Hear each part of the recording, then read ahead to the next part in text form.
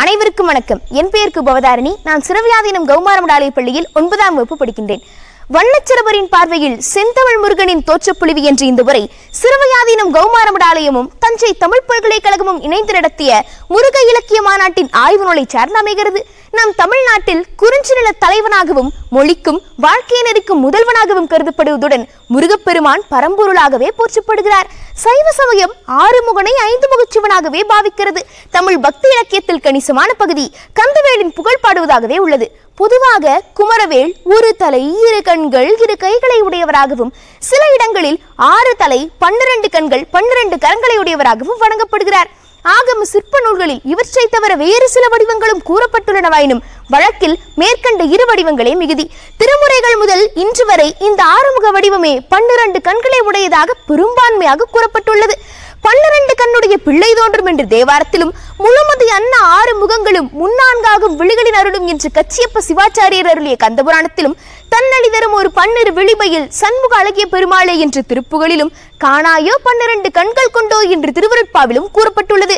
தேவார காலத்திலிருந்து இன்று வரை இந்த வடிவமே பெரும்பான்மையாக வழிபாட்டில் இருந்தாலும் முகத்திற்கு 3 கண்கள் வீதம் மொத்தம் 18 கண்களை உடையவராக முருகப்பெருமானை சில சாத்திரங்கள் கூறுகின்றன.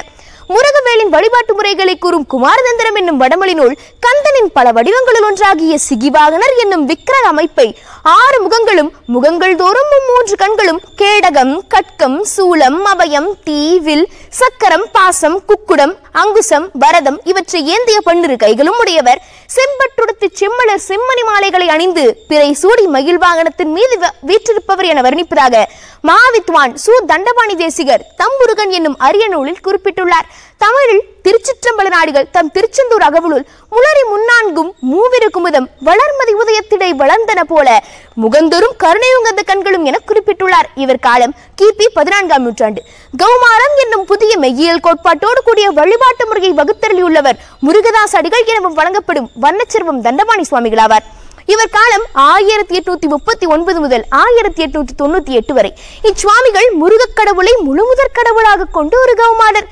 இவர் கந்தவேலி பற்றி பல்லாயிரம் இசையுட்களை இயற்றியுள்ளார். அவை தோத்திரம் சிற்றிலக்கியம் புராணம் சாத்திரம் என பல வடிவங்களுள் உள்ளன. இவர் முருகப்பெருமானை 18 கண்களை உடையவராகவே சித்தரித்துள்ளார். அத்துடன் அவரை 12 விழிகளை உடையவராக காட்டுதல் சிறப்பற்றதாகும் என்றும் சொல்லுகிறார். சிவகுடும்பத்தில் ஈசன் அம்பிகை விநாயகர் ஆகிய மூவருக்கும் நெற்றிக்கண் இருக்கும் போது அவ்வில்லத்தின் செல்வக்குமாரனாகிய முருகப்பெருமானுக்கு அந்த கண் இல்லையெனில் அது அறிவுக்கு பொருந்தாதது என்பது சுவாமிகள் கருத்து. மேலும் சண்முகப்பெருமான் அரணின் அழல் விழியாலேயே தோன்றியவர் என்பதை விதந்துரைக்கிறார். முருகப்பிராணி நெற்றிக்கண்களை கணக்கில் கொள்ளாததற்கு காரணம் அவை அழித்தற்குரிய தீக்கண்களாக இருத்தல் பற்றி தான் என்பதனையும் அவர் சுட்டியுள்ளார். ஆனால் அவற்றை மறைக்க வேண்டியது இல்லை என்பது வண்ணச்சரபரிடம் கருத்து. அக்கனி கண்ணால் அரண் என்ற மைந்தனுக்கு அச்சக்கு இலை என்பாரும் தவத்துறோ என்பது பழனி திருவாயிரம் வெண்பாமாலை 49.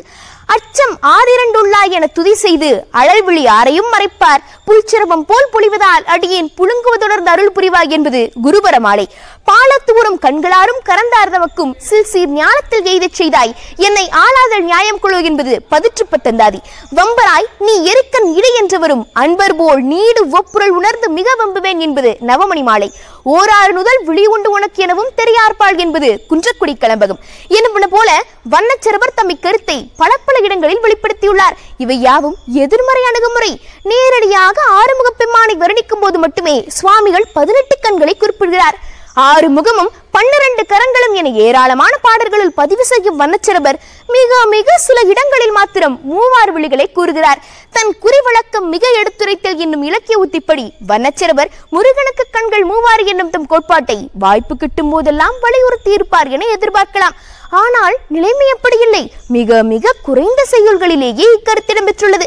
சேதுபதி சமத்தானத்தில் சுவாமிகளுக்கு சமஸ்தியாக கண்வின் பெண் பொன்பன் கனி என்னும் வெண்பா ஈற்றடி கொடுக்கப்பட்ட போது அவர் முருகனுக்கு 3 முன்பு தொட்டு காத்தல் உருகும் மயிலீதல் ஒரு பூண்ட பெருகு செவியில் மகிழ்ச்சி சேர்ப்பது உலகதனை சூழவிடல் கண்வின் பெண் பொன்பன் கனி என பாடினார். நிறநரை அமைந்த இந்த வெண்பாவில் முருகனுக்கு 3 கண் என தெளிவாகவும் அழுத்தமாகவும் சொல்லப்பட்டுள்ளது. மயிலாசில களம்பகத்தில் அத்தலத்தின் மணக்கோள முருகன் ஒருதலையுடையவராதல் பற்றி அவ்வடிவத்தை முகன் 1 விரி கருணை விழி 3 என சுட்டுகிறார். இதனைப் போலவே சுவாமிகள் தம் 7000 பிரபந்த பகுதியாகிய முருகனாயிர பணுவுள் 3 கண் முகந்தோறும் உடைய சண்முக என்கிறார்.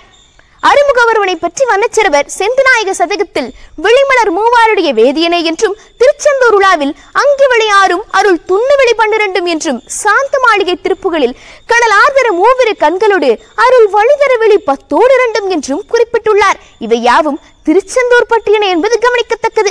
இவ்வாறே சண்முகநாத பெருமான் எழுந்தருளியுள்ள குன்றக்குடியை போற்றும் போது கனல்வெளி இளங்கும் குளம் ஓராருடை குறவனை மண்டலம் 3 மலர்வழி வனப்பும் மன்னும் மா முகங்களாரும் மலர் விழித்தொகை மூவாரும் பொழிதரும் கருணை விழிகள் ஈராரும் பொறி உமிழ்கண்கள் ஓராரும் என 18 கண்களை விதந்துரைக்கிறார். வல்லச்சிறுவரின் இந்த இலக்கிய மரபை உற்று நோக்கினால் முருகனுக்கு கண்கள் மூவாறு என்னும் தம் கோட்பாட்டை ஆறுமுகனாக கூறும்போது அதிகமாக வலியுறுத்துவதாகவும், பிற வடிவ வர்ணனைகளில் விழித்தொகையை கூறாமல் விட்டுவிடுவதையும் காணலாம்.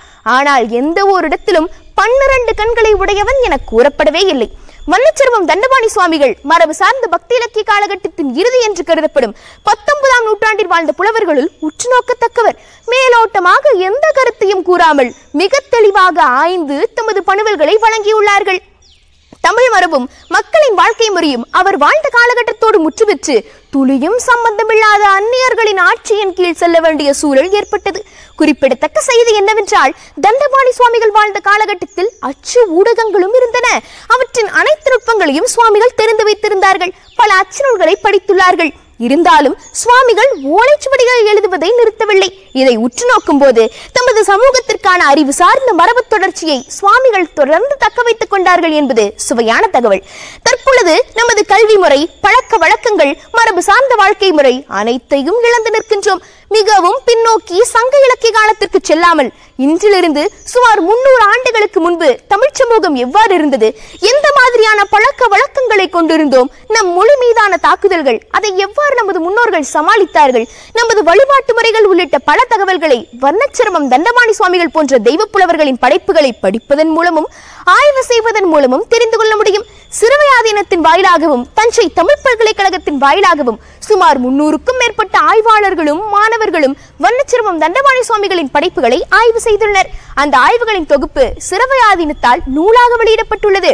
வாய்ப்பு கிடைக்கும் போதெல்லாம் சுவாமிகள் பற்றிய ஆய்வுகளை சிந்திப்போம். மழை எப்போதும் குறைவில்லாமல் பெய்ய வேண்டும், எல்லா வளங்களும் சுரக்க வேண்டும், மன்னன் முறையாக அரசு செலுத்த வேண்டும், உயிர்கள் எல்லாம் குறையின்றி வாழ வேண்டும், வேதங்களில் சொல்லப்பட்ட அறங்கள் ஓங்க வேண்டும், தவ வேள்விகள் நிகழ வேண்டும், மேன்மையான சைவ நீதி உலகமெல்லாம் விளங்க வேண்டும். நான் படிப்பது 11 மேல்நிலை பள்ளியாக இருந்தாலும் தேடி படித்து தெளிவடைங்கள் என்று எப்பொழுதும் ஊக்கப்படுத்திக் கொண்டே இருக்கும் சிறுவையாதீன குருமகா சன்னிதானங்களின் திருவடிகளை பணிகின்றேன். செய்திகளை திரட்ட உதவியாக இருந்த கௌமாரம் ஊடக பிரிவிற்கு என் நன்றிகளை உரித்தாக்குகின்றேன். நன்றி, வணக்கம்.